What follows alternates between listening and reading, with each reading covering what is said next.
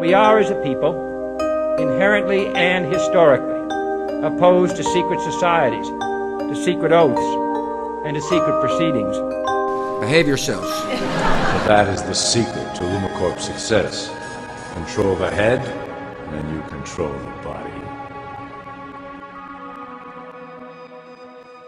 We've seen the outrageous headlines this summer, zombie-like behavior from people using the synthetic drug bath salts. Well, now there's a case in Gwinnett County. Police arrested a man who they say stripped down to his underwear at a driving range and threatened to eat people. Fox 5's Chris Shaw live in Little Broom tonight with that story. Chris?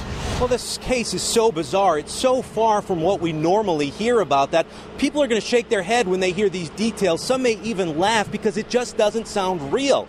Well, police say what happened here, dealing with someone high on bath salts, is a part of their dangerous new reality.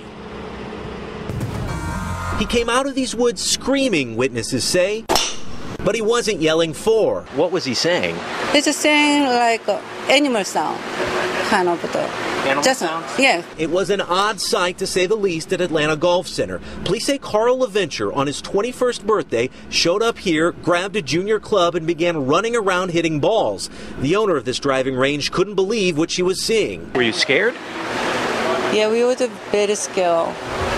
It's not like a human. It's not like a human. Like, It didn't seem like he was human. No, just like an animal, wild animal.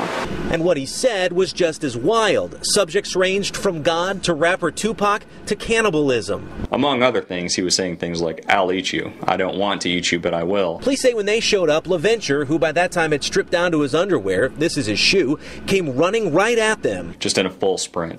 Didn't seem to be responding to anything they said. Or anything they did. They say he wiped away pepper spray from his eyes like it was nothing. Then it took 4 hits with a taser to arrest him. When paramedics got to the scene, they were able to give Laventure a drug that seemed to bring him out of his haze. And that's when police say he told them several hours earlier he smoked a joint with some bath salt sprinkled on top, and he didn't remember anything else. But at the hospital, the paramedics' drugs wore off, and police say Laventure once again fell into his bad trip, lunging off his hospital bed at officers. Before they could get him under control with the 2 officers that were present and the security personnel that were present, he had gone through about another 7 cycles of being tased.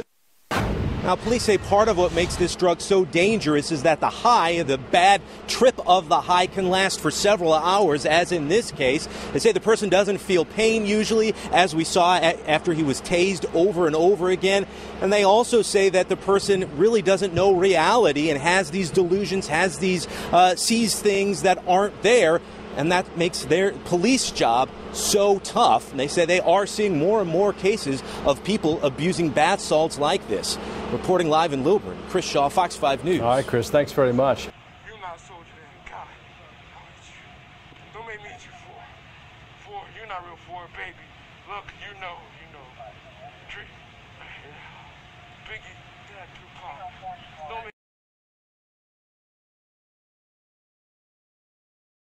And thank you for feeding the Bush family.